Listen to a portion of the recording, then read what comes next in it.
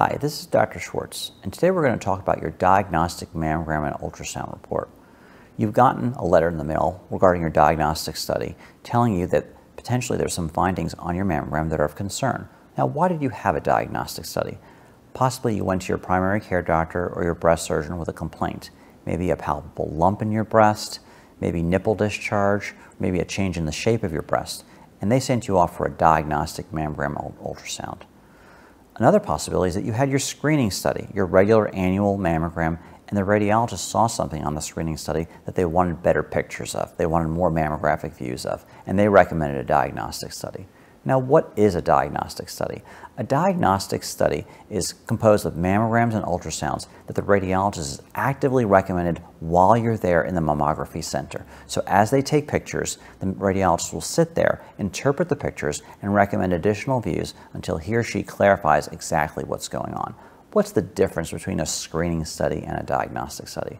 Well, a screening study is done by the mammographic technician in two views, and then this is interpreted by the radiologist a few weeks later, and you'll get a letter in the mail telling you either that everything's okay or that you should come back for additional diagnostic views. A diagnostic study is much more involved, takes much longer, and it actively involves the radiologist recommending additional views to clarify your situation.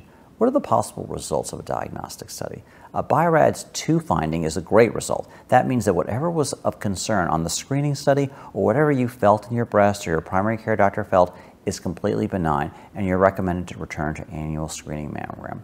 A Bi-RADS 3 rating is also okay. This basically means the radiologist is almost convinced that everything is fine, but would like to check on you again in 6 months. So you'll come back in 6 months for additional views to make certain that what you have remains stable.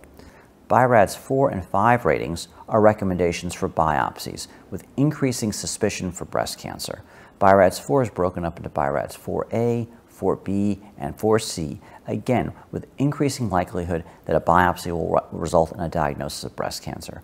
Women with Bi-RADS 5 ratings almost certainly have breast cancer and absolutely are recommended to undergo biopsy quite quickly.